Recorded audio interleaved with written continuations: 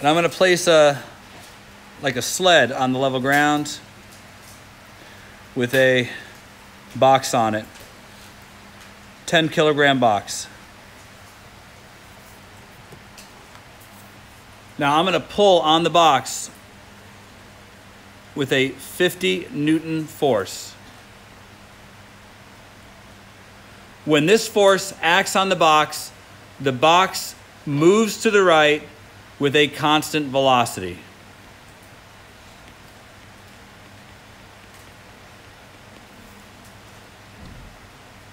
Identify and find the size of all the forces acting on the sled. That's the question. Now, to work a problem like this, just like yesterday, the first thing you should do is attempt to frame the problem. Try and decide what you know, and if you can, determine whether this problem fits the rules of a first law problem or a Newton's second law problem. So, is this a first or a second law problem? Do you have enough information to decide? It's a first law problem. We have enough information to decide because it says constant velocity. So the fact that it's moving, that's not the issue. You have to decide whether it's accelerating or not. If it's not accelerating, it's a first law problem. Now, this tells you something that you should pay attention to. The forces in this system are balanced, which means there's equal parts of the forces pulling in all directions. That should help guide the next part of this process, which is a free body diagram. Drawing the free body diagram is a bit of an art, but there are a series of steps that you should be following in order to draw your free body diagram, which starts with taking the object in question and reducing it to a dot. And then from here, going through your check boxes and asking yourself simple, straightforward questions. You don't have to do much thinking here. You have to apply the rule of each force. For example, is this object near the surface of a planet? Because if the answer is yes, then the fundamental force of gravity is acting on the object. It's a simple question that has a straightforward solution. Draw yourself a downwards arrow.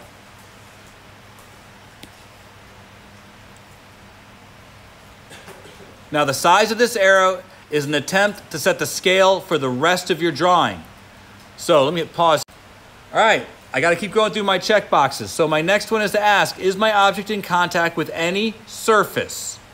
If it is, I must draw an arrow indicating a normal force that is perpendicular to the surface. I don't have a choice here. If it's touching a surface, then there's a normal force. It is touching the ground. And because it's touching the ground, that means there is a normal force, an upwards force, because it has to be perpendicular to the ground. I believe this force is the same size as the gravitational force. So I'm trying to draw it to be about the same size. Looks like I kind of failed though. I'm going to label this normal. And in all my talking, I forgot to label this one 100 newtons. I could put W for weight, but they tell me it's 10 kilograms. 10 kilograms is 100 newtons. All right, so my next question, is there any cord, cable, chain, rope pulling on the object? If so, I must draw an arrow consistent with the direction of that particular chain, rope, or cord. So that suggests this way, but I'm not going to draw it as long as the other arrows. I know what 100 newtons looks like, and this one's 50. So I am going to draw it smaller on purpose to ensure that I am trying to be consistent with scale. I don't care if it's perfectly half the size. I just care that it's smaller.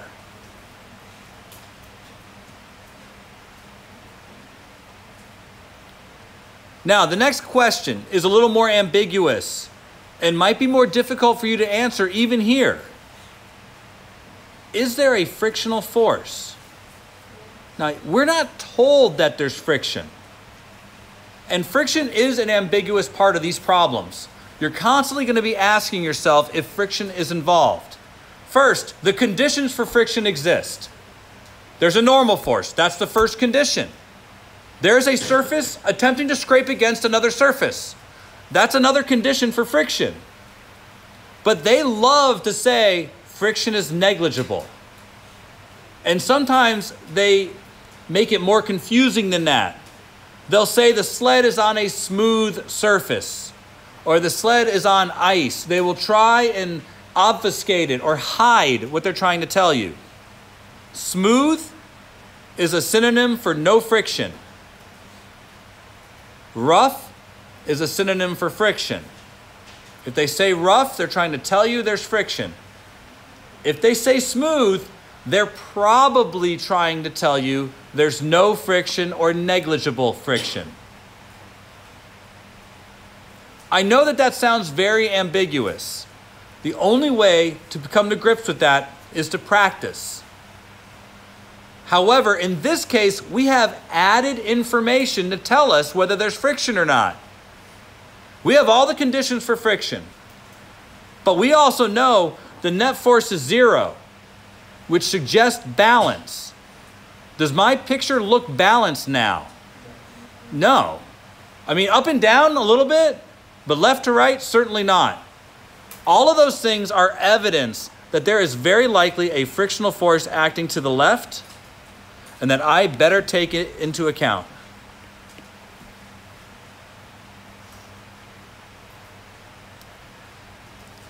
Now, I should also go through the rest of them. There are several others. Is drag a part of my problem? Is my object moving through some kind of fluid that is attempting to restrict its motion? There's probably air there, but unless they bring it up, I don't think I have to worry about it. That generally is always true. If they don't bring it up, you usually don't have to worry about it. Now, it might be that there's friction and drag, but look, I'm not trying to make these complicated. We're going to ignore drag for a while. Is thrust a part of this problem?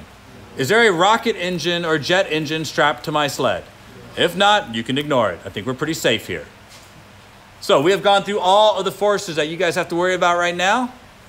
Our next step is to start making this something that we can use to solve the problem, which means draw in a coordinate system. Now look, you can draw your coordinate system in any direction that you want. Any direction that you want. If you're copying what I'm doing right now, you're kind of foolish. Because does this look like the way you should go about solving this problem? No. Look, you want to draw a coordinate system that makes it so you can just say the normal force is in the y direction or something like that. Right now, I can't do that. I've made this as hard as possible to solve now. The absolute worst. So no, let's not do it this way. Let's try and find a way that might be a little bit more successful and that might simplify the problem. So I'm going to choose a coordinate system that's as lined up with as many forces as is possible. Also be aware your coordinate system has to be drawn in such a way that x and y are at right angles to each other.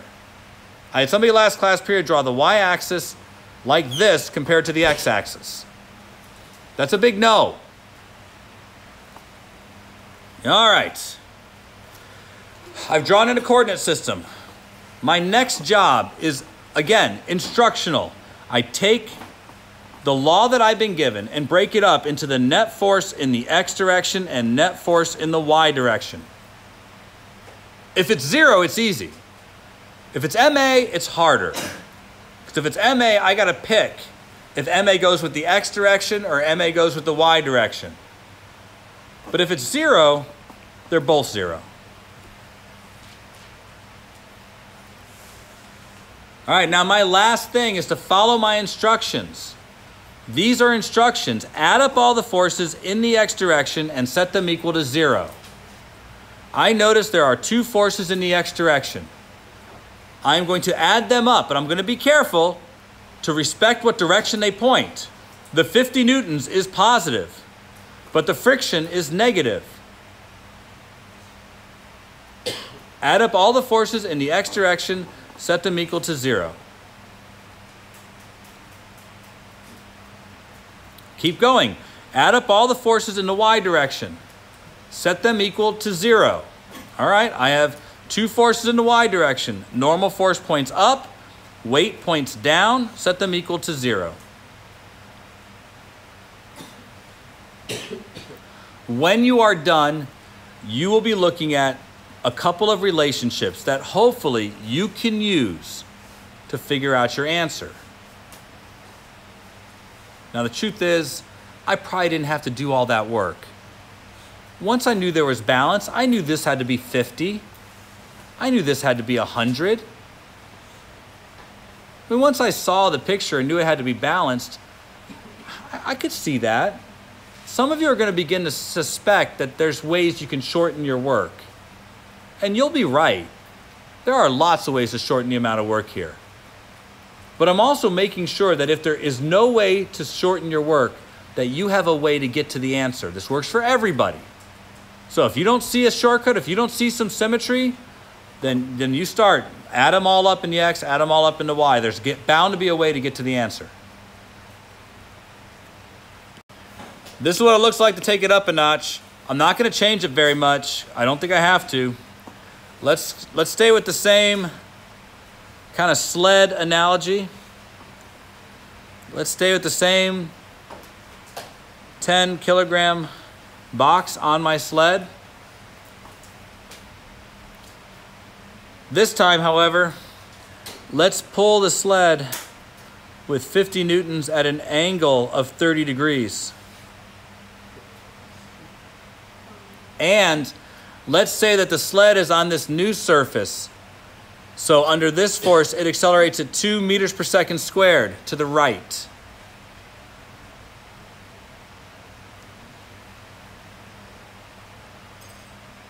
So this is my new situation. Just small modifications and tweaks to the last one. But when I look at this, my first instinct is to say, what do you think is happening? Can you tell whether this is a first law problem or a second law problem? All right, so we all agree it's a second law. Sure, that's a great thing to agree to. Net force must equal ma. Why? Because I tell you it's accelerating. That's a pretty good reason. But let's not stop there. I'm going to go out on a limb and say that I have not lifted the sled from the ground. I'm pulling up on it, but am I pulling up hard enough to lift it off the ground? It sounds kind of silly to even think this way, but I'm pulling with a 50 Newton force on a 100 Newton sled.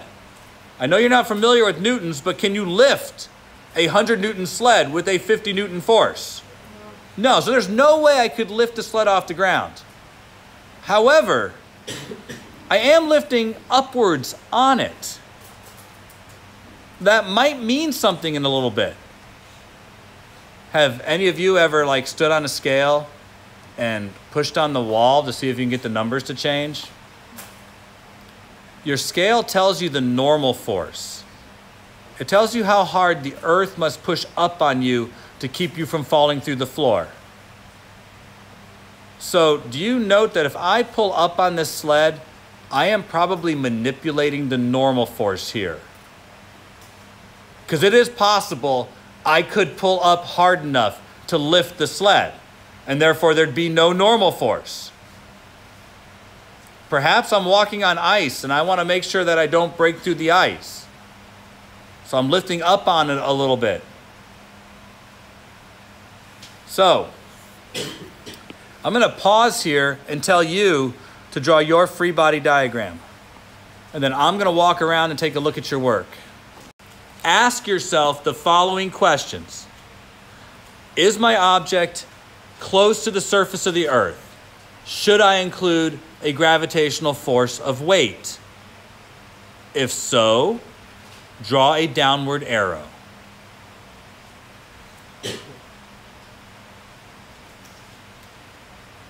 Is my object in contact with any surface?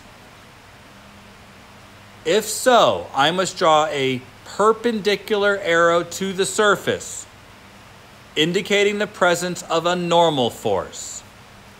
Doesn't matter what direction the surface is, the arrow must be perpendicular to the surface.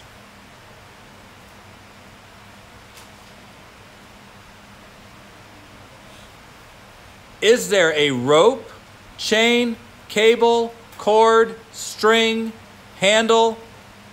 Is there something attached to the object to which I am pulling on, or to which the object is being pulled? If so, draw an arrow in the direction of that cable or rope or chain and label it tension.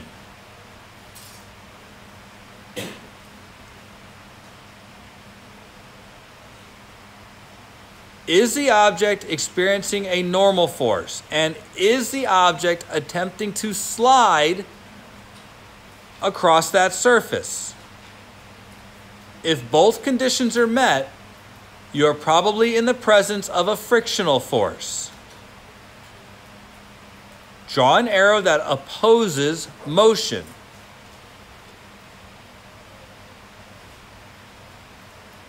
It must be perpendicular to the normal force and parallel to the surface.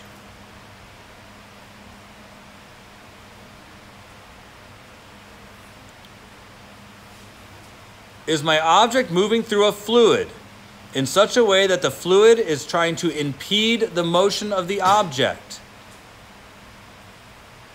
If so, draw an arrow to indicate drag that is in the opposite direction of the object's velocity.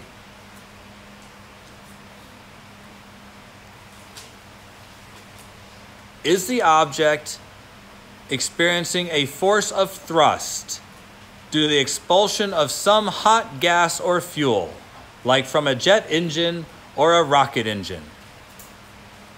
If so, draw a force vector in the direction the engine pushes.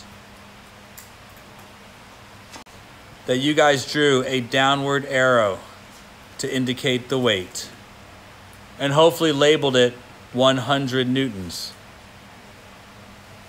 I want to know that you guys drew a shorter arrow at an angle of 30 degrees and labeled it 50 newtons to indicate there's tension. I want to know that you guys drew an upward arrow smaller than the weight, labeled normal force, recognizing that the tension is pulling up a small amount, so the normal force doesn't have to be as large as the weight. And I want to know that you drew a frictional force that is perpendicular to the normal force, parallel to the surface, and no other forces are present. Now look, in 5th and 6th period, I saw frictional forces like this. I guarantee you, you're going to get it wrong, and you'll get everything wrong from that point forward. Friction must be perpendicular to the normal force. It must be parallel to the ground. It's not going to act at an angle like this unless the ground is angled like that. So all of you who did it, correct it. It's wrong. And if there's 1 point for each arrow, you got 3 out of 4. And your math is going to be wrong later.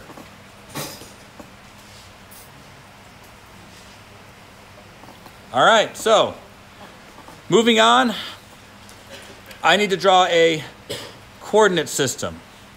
Now, when you're drawing your coordinate system, I suggested that you use a coordinate system that's lined up with as many forces as possible. That does not mean you draw a coordinate system that isn't at right angles. This will be wrong, but people will draw this because the given force was at that angle. But that's wrong. X and Y have to be at a right angle to each other. And I know there's somebody out there who drew it that way, even though we just made fun of it a moment ago. I will say, this one makes the most sense, even though one of the forces isn't lined up with it. There's 2 reasons to use this one. One of them is that 3 of the forces are lined up. But the other reason, and the more important reason, is that the acceleration is in this direction. It is always beneficial to line it up in the direction of the acceleration. Always.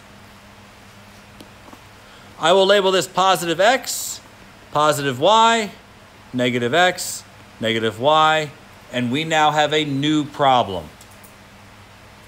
Something to which I'm going to have to create a new step. You'll notice that normal force, friction, and weight are all nicely, cleanly lined up with my coordinate system, but the tension is not. If you draw your coordinate system and your forces are not lined up with the coordinate system, you must break your off-axis forces into components. I will say that again. In the case where one of your forces isn't lined up with your coordinate system, you must break up your off-axis force into components.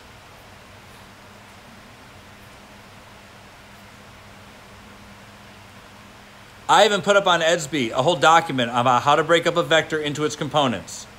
It's for this purpose, not for the projectile motion stuff. It's for this. And some of you probably don't know how to do this. So I'm going to take a moment and kind of focus our attention on this part of the problem. And I want you to be very aware that I'm thinking about the people who I know struggle with the math stuff. You guys need to pay particular focus here. This is not the time to think it's 20 minutes until the bell rings and I can't wait to get out of here. Because I'm thinking it too, but I can ace tomorrow's quiz. So, when I look at this, noticing that this is 30 degrees, for those of you who need some instructions, here's a simple set of instructions. You need to wrap a triangle around your angle.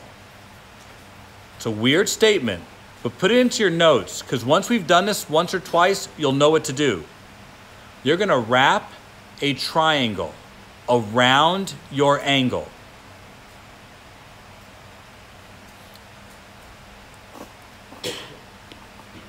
Look, this 50 Newton force is 50 newtons in that direction. Whatever that direction happens to be. I need to find out how much of that 50 Newton force is in the x direction and how much of that 50 Newton force is in the y direction. So I am going to draw a triangle, and when I do so, I'm going to wrap the triangle so that a right triangle exists with 30 degrees as one of its angles. So I'm going to start at the origin and draw an arrow until I am directly below the vector I'm trying to break. And then I'm going to turn and draw at a right angle another component.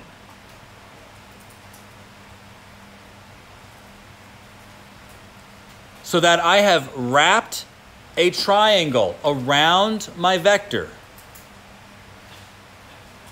Do you see now why it's an apt metaphor to say wrapping the triangle around the angle? It has to be a right triangle, but if you do it correctly, the one that's horizontal lines up with the x forces, and the one that is vertical lines up with the y forces. X force. So now, I'm really talking to the real struggling kids. This side is the opposite, this side is the adjacent. Remembering my rules, sine of 30 will be opposite over hypotenuse. Cosine of 30 will be adjacent over hypotenuse. So my adjacent side is 50 cosine 30 degrees. My opposite side is 50 sine 30 degrees.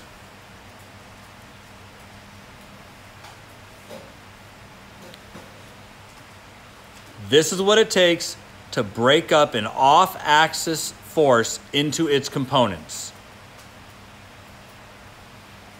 Now that I'm done, I can move on with solving the problem.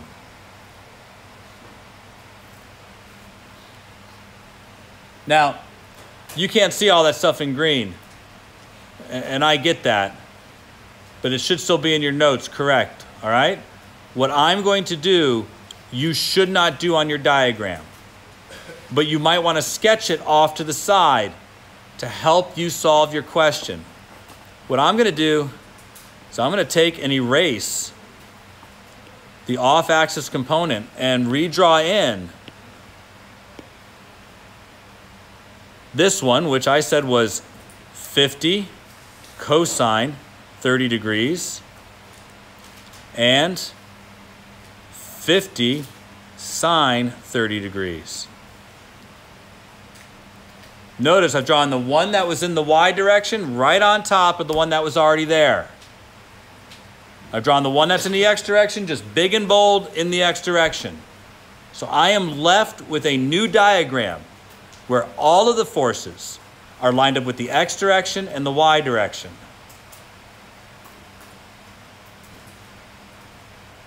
Can I keep going? Yes, ma'am. So is that... My next step is really, again, very formulaic. Just do what you're told. Take Newton's law and now break it up. Net force in the x direction, net force in the y direction. I have MA here. I have to choose which direction to place it, but I've tried to be very careful to force it to be all in one direction. So I put it in the x direction because that's the direction it accelerates. Put 0 for the y direction.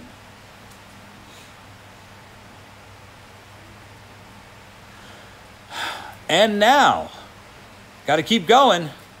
Add up all the forces in the x direction and set them equal to MA.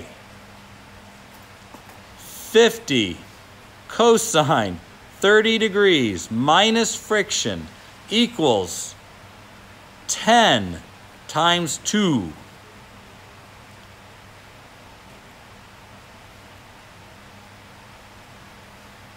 The mass was 10. The acceleration was 2. The 50 cosine 30 is the part that's in the x direction. Friction was also in the x direction, but to the left, so it's negative. Next, add up all the forces in the y direction. Set them equal to 0. There are 3 forces in the y direction. I have upwards 50 sine 30 degrees plus the normal force minus 100 equals 0.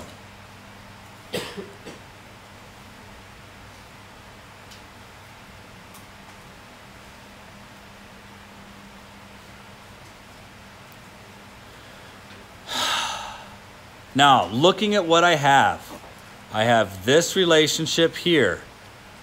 I can find the normal force from it. I know what it equals. I don't know what it equals. I think it's probably going to be like, 75. But I know there's only one unknown in that relationship. Here, I have one unknown in this relationship. The right side is 20. The left side's going to be like 43.3 minus F equals 20. I can figure out what F is. Now, doing math is worth like 1 point. But you understand how much went into getting to that point, right? So they're not going to give you a whole lot for figuring out what F is, but they're going to give you a whole lot if you can figure out what this is. And there might be small questions along the way, like what is the net force on the system? The net force in the system was 20 newtons. I'm not sure if you realize that. And I'm trying to call your attention to it. So listen really close. The net force in the system, net force equals MA. The mass was 10, the acceleration was 2, the net force in the system was 20. 20 newtons. I don't have to do any work to know what the net force is in this problem. But that really oversimplifies what's happening. You understand, right? So if I ask for net force, I'm really not asking for very much. But I ask for friction, I'm asking for a lot. So you guys know what I mean when I say strip mall. I got some confused faces out there. There's like a door after a door after a door after, like a Publix right there. You got the smoothie place and the nail place. When you're actually standing on the sidewalk, you can't tell what's what unless there's a sign in front of each door all the way down, right? From the street you can, but when you're on the sidewalk, not so much. So as I walk, I could see how far away I have to go to the next door if there were signs hanging. This is the sign that's hanging, good? So I want to go down to the smoothie place and get a smoothie and try and forget about all this physics crap. So let's say that the sign has a mass of 5 kilograms. It's being held out there still, not moving. I don't want it swinging. I want it to be nice and still so I can read it. So 2 cables hold it.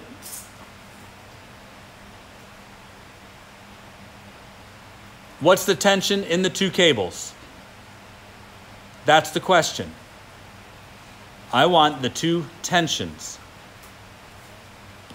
So is this a first law problem or a second law problem?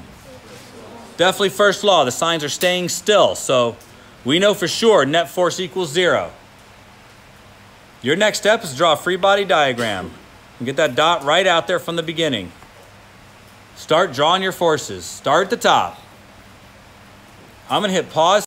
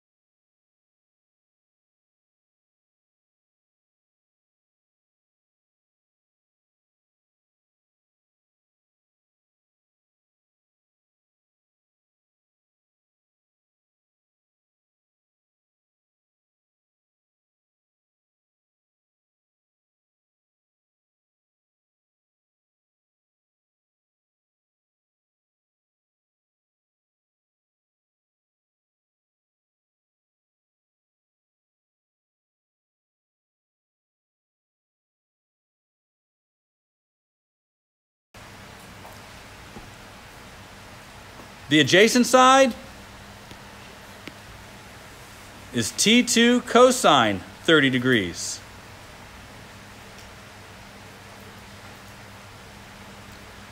Now I'm getting short on time, but once I've drawn those out, I don't need to worry about this force anymore.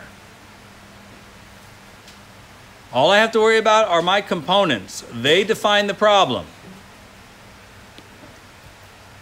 So this is T2 sine 30.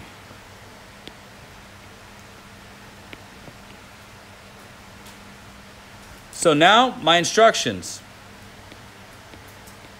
I'm going to take this and break it up into the net force in the x direction and net force in the y direction. Since it's 0, both of these are 0. Now I'll follow my instructions. Add up all the forces in the x direction. Okay, T2 cosine 30 minus T1, and set that equal to 0. Set that equal to 0.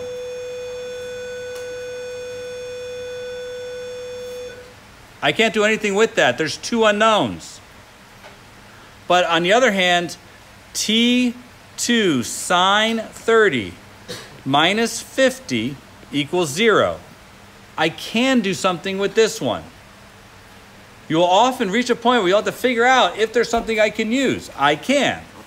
T2 equals 50 divided by sine 30. That's 100. Once I know one, I can figure out the other. Now, please don't let this be lost on you. What was the weight of the sine? The mass was 5 kilograms. The weight was 50 newtons. If I'm supposed to be buying rope and I buy a 50 Newton rope, is that going to work?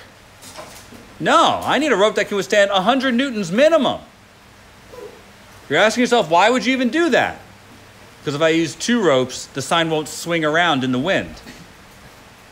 But that might mean I need stronger ropes. Clearly, it means I need stronger ropes. All right, folks.